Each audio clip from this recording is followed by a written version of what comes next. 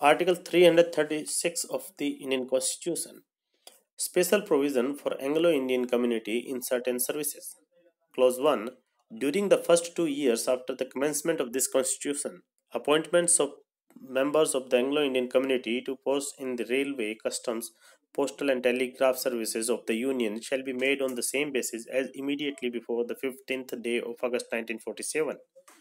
During every succeeding period of 2 years, the number of posts reserved for the members of the said community in the said services shall, as nearly as possible, be less by 10% than the numbers so reserved during the immediately preceding period of 2 years, provided that at the end of the 10 years from the commencement of this constitution, all such reservations shall cease.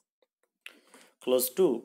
Nothing in Clause 1 shall bar the appointment of members of the Anglo Indian community to posts other than or in addition to those reserved for the community under the clause if such members are found qualified for appointment on merit as compared with the members of other communities.